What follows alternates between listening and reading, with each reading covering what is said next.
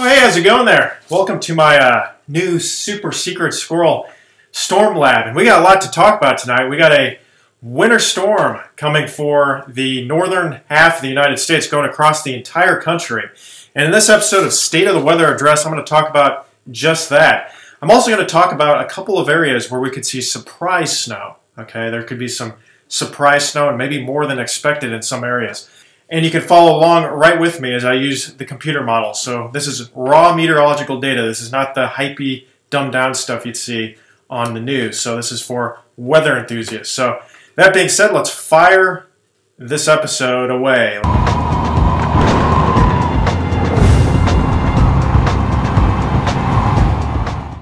Alrighty, so there's a couple of things I'm going to use in this forecast breakdown. The first is pivotalweather.com. That's where we're going to use our models. Okay, so pivotalweather.com has beautiful graphics, plenty of computer model data. So we're going to go there for our model forecast. And also, if you want my winter weather super forecasting playbook, I've attached it in the link below. We're going to be using this as well. I've got some cheat sheets. It's essentially a playbook. You can play call the weather. Okay, so that's attached below in the description. Just click on the link, enter your email. I'll send it off to you, and I'll send you some more forecasting updates in the future. But this is about a 25 or so page cheat sheet for winter forecasting if you're interested in that. So that being said, let's get into the forecast here.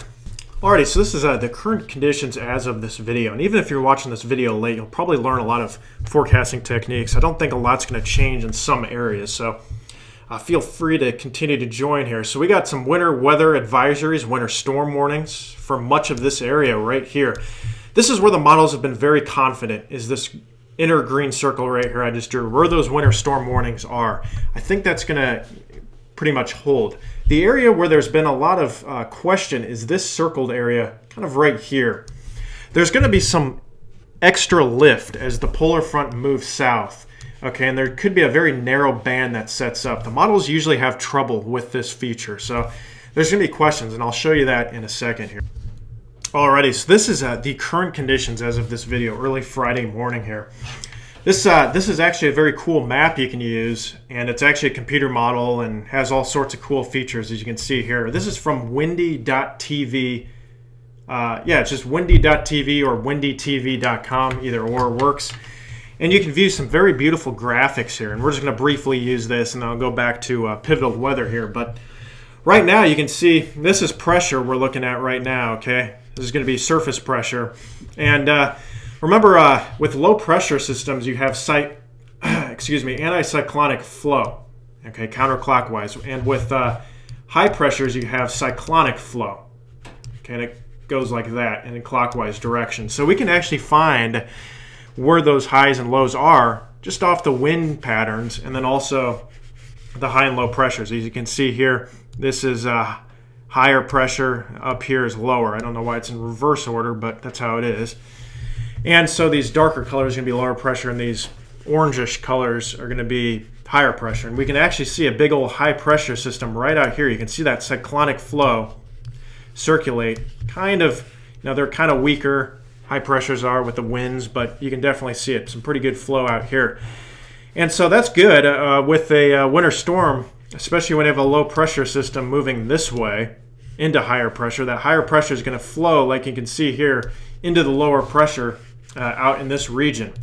This has been very, as you can see right here, this low pressure system is kind of unorganized. It's kind of linear looking, and that's going to continue as it moves eastward. So this is not an overly organized setup. However, it's very long, elongated, and there's quite a bit of flow out ahead of it, quite a bit of lift out ahead of it. You're going to have a very long duration, large area snow that sets up in this region. Okay, so it's actually going to stack up over a while. Okay, and then as the jet stream moves through, you're going to get another band of snow that develops in that area. And boy, that's getting messy. But so some areas like Wisconsin and Michigan, maybe, you know, north of Chicago, probably not in the Chicago area, could see upwards 8, 10, maybe even 12 inches with this system. So something to watch, and we can fast forward this into the future as we go through Friday and Saturday. That low pressure system moves on shore, or excuse me, it's already on shore. It moves into the plains, And you can really see it start to wrap up here. That's where the low pressure system is. You got your cold front moving south there, your warm front probably in this area, okay, and you're going to get some moisture that moves north of that warm front. It hits that warm front and it slopes upwards. Okay, here's the warm front, kind of like that. The warm moist air from the Gulf is going to kind of scoot above it, and eventually there's going to be clouds, okay, as you get farther north, and you're going to get some snow. So that's called overrunning, and you're going to get a lot of snow in this area that falls from that warm front.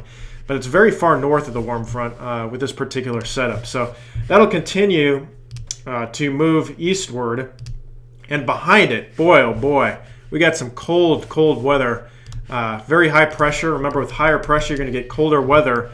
Okay, you just got a bunch of air that spills southwards, and there's going to be a nice cold front right there, and you could get some very cold weather potentially. You know, we're talking well below zero, maybe 20 below zero in some of the northern plains. So, and I can actually show you the temperatures. It's actually zooming out a little bit there. Okay, so we're going to look at temperatures here behind this front. And yeah, it gets very cold. These pink areas right here, that's corresponding with about negative 30 below zero. I think that's a little bit overdone. But we could get some cold temperatures, probably negative 20s in that region right there. And you know, in this blue area, anything we're in that blue area and northward, that's 32 degrees and below. So very cold temperatures behind it. So let's look at how much snow we're going to get in the precipitation type. Where areas are going to get some sleet, where you're going to get some drizzle, all that. So let's look into that. All right, there's 4 key factors that I use in determining precipitation type. Number 1 is computer model simulated reflectivity. Number 2 are soundings. Number 3 is the column max temperature. And number 4 is something I call the Big 540 technique. And I'll go over all of these in a second here. So let's crack right into it. So I'm going to briefly show you the first key factor in determining precipitation type, and that is composite reflectivity. So I've gone to pivotalweather.com. I've clicked on models. And this is the GFS, so you can figure out where your models are right here. You can zoom in regionally if you want to, but we're just going to do nationally for now. And I've gone under surface and precipitation and hit precipitation type and rate. So we're going to go into the future here on the day Friday into Saturday. I think we'll go Saturday morning here. Actually, we'll stop right here. We could be dealing with some freezing drizzle out in this region right here. I wouldn't say that far south, but kind of in that little box right there. Southeast Nebraska, northern Kansas area, kind of right there-ish. As you can see, the radar is kind of spotty with it, but keep in mind, freezing drizzle can add up, and you can see it's pink right there. So these different colors are going to correspond to different precipitation types. When you get that kind of reddish color, that's going to be freezing rain and drizzle. When you get the purplish color, that's going to be sleet. And then when you get blue to kind of a pinkish color, that's going to be snow. Okay, and this is the farther right you go, the heavier. So if you look right in this little area, there could be some freezing drizzle in that area. It's going to be very spotty and light. Snow above that area. Another area, or another way to determine precipitation type, is to look at this line right here. This is the 540 line. Okay, this is measuring thickness in the atmosphere, which essentially is the average temperature in the atmosphere. And the 540 line correlates to the average temperature in the atmosphere being 0 degrees. So anywhere along that line, and you know, north typically, with where you get more of these blue lines, it's going to get colder. So anywhere along that line, the average temperature is going to be about 32 degrees in the atmosphere. Anywhere north, it's probably going to be colder. So if the average temperature is 32 degrees, you can probably bet on there being some type of snow north of that line. Now, sometimes you can get snow farther north of that line, like up here, or farther south, like you see right here. See, there's snow actually south of that line. Remember, it just means average temperature. You could have some areas, you know, that are probably below freezing, in some areas that aren't, but the snow just hasn't quite melted all the way yet. So that being said, that's that. So let's fast forward this into the future here. You can see it's a very long, narrow band, and then the storm eventually begins to organize, but by the time it does, it's already in Missouri, and it's going to kind of give this area some light to moderate snow, but really no heavy snow with the system. And you can see some freezing drizzle, maybe some freezing rain and sleet kind of in that area, kind of along I-80 and south of I-80. That's kind of where that freezing precipitation corridor is going to be. Now, the area of uncertainty with this system is this band that develops behind the low pressure system, okay, kind of right there-ish. And I'll circle it.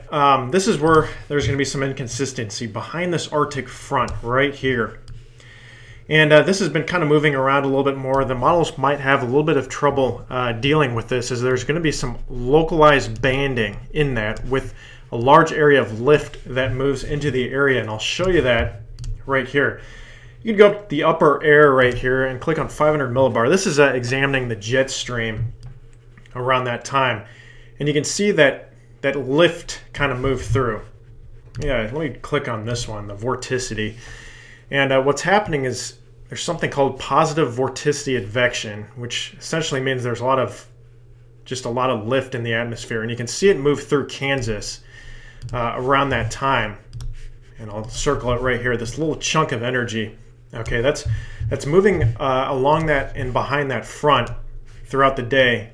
It's a little bit jumpy there. Throughout the day on Saturday. And so, depending where this little band sets up, okay, depending on where this band sets up, you could get some snow right along that on the back side. So there'll be an initial band that kind of moves through, and then potentially another band on the back side. And the GFS, and I'll show you how much it's predicting. It's actually predicting several inches, well, at least 2 to 4 inches, maybe some areas of 6 behind that thing. Okay, and you can see it splat out, that little line of 1 inch in that green line, and then in this maximum area right here as much as 5 or 6 inches. So it'll be interesting. I think that's a little bit overdone, but there could be some localized 4, 5 inch amounts in that little area, but that's been kind of jumping around a little bit, and so has this little area right here. So those two circled areas, there's a lot of uncertainty. I wouldn't trust the forecast as much in those areas as I would up here. This is where there's been quite a bit of consistency. It hasn't changed and moved much at all in that green area. So I think there's a pretty solid bet that most areas in that green area right here are going to see somewhere between 3 and 6 inches, with areas out here maybe seeing 6 to 10 inches, localized 12 inches or so. And again, maybe enhanced lake effect as well near the lakes. So that's what the GFS says. Now let's look at the NAM computer model. It has a very similar story with that banding, that large band of snow moving through the area. It's a little bit heavier in some areas. The NAM 4KM is actually a higher res computer model, so it's very fine and detailed. And you can see that precipitation down there south of that 540 line I was talking about, mostly rain, but I think this area will be freezing drizzle in southeast Nebraska, northern Kansas, northern Missouri, and southern Iowa. You'll get some drizzle, and we can actually click on soundings to find that out. And we'll click on one right here, and these things are called soundings. They measure the atmosphere in the vertical. So I've clicked on a spot in southeast Nebraska, and it shows the areas from surface up to near the tropopause, okay? And this thing right here is the temperature, okay? And this is 0 degrees, and the temperatures go like this, okay? Upwards. So it's 0 degrees Celsius, which is actually 32 Fahrenheit. So up here it's actually 32 Fahrenheit. Whoops. Everywhere along that line. So you see this, the temperature line's right here-ish, okay? So if it's left of that, you can see it's actually below 0 degrees or 32 degrees Fahrenheit. And over here, there's like a little warm area right here where it's above. So you're gonna have snow up here, then it's gonna hit that warm layer, melt a little bit, okay? And it's very light precipitation, so it's gonna be like little tiny snowflakes and drizzle, okay? It could actually be drizzle if it's super cool. It's gonna hit that warm layer right here, kind of melt a little bit. And if it doesn't, it might just, originally be freezing. Sometimes if you get really small freezing drizzle, it can actually be super cooled water, but that's for another day. But it could melt a little bit, and then you can see the temperature near the surface is below that 32 degree line. This is getting a little bit messy, but it's below that 32 degree line. So it's going to refreeze, and it could freeze on the surface as freezing drizzle. Another tool you can use is something called column max temperature, which is the maximum temperature in the atmosphere from the surface kind of to the mid levels of the atmosphere. Okay, so this line right here is 32 degrees or 0 degrees Celsius. Anything along and north of that line, the maximum temperature is going to be 32 degrees or below. So you can say, hey, if the maximum temperature is that, it's going to be all snow. So anything north of that line almost for sure is going to be snow. This is the time where we had that freezing drizzle that I was looking at. And you can see in southeast Nebraska, the temperatures are between about 5 and 10 degrees Celsius. So the maximum temperature could be above freezing, but it could only be maybe above freezing in a little tiny area, and that appears to be the case. So if you're just to look at this and say, oh, the temperature is above freezing, it's going to be rain. It could just be a really tiny little area like we saw in that sounding, and that appears to be the case. So that little circled area could see some freezing drizzle with that. And then anything north of that blue line, you're looking at snow. And so what does the NAM show? The NAM shows a similar story to the GFS with that northern snow band right here. Okay, for this area, you're going to see somewhere between 3 and 6 inches. Some areas, again, near the Great Lakes, Wisconsin, maybe into New York, you could see closer to a foot. Now, this area, I think it's actually underdoing it. It's mostly an inch or less with that secondary snow band. Usually with those little bands, you'll get somewhere between 2 and 6 inches with those little bands. So I think that's a little bit overdone. I think areas in that green circle there could probably expect somewhere between 2 and 4 inches. Maybe less than that as you get farther north and south of that. But that's the way it looks right now. Alrighty, so that being said, it is going to be a very cold and wintry pattern here across the northern, central, and even southern U.S. with the cold temperatures. So that being said, if you want more of these forecasting breakdowns and forecasting tutorials, go ahead and subscribe. Find that big button. So I guess I'll put it right here since there's some room. Just click on that subscribe button. And if you're on mobile, click down in the description. There should be a subscribe box down there. And I'll continue to make more of these videos if you subscribe, and I'll continue to chuck these out probably once a week or so. And then also, if you want that winter weather super forecasting playbook right here, it's about 25 pages, and you want to supercharge your forecasting skills, go ahead and sign up for this.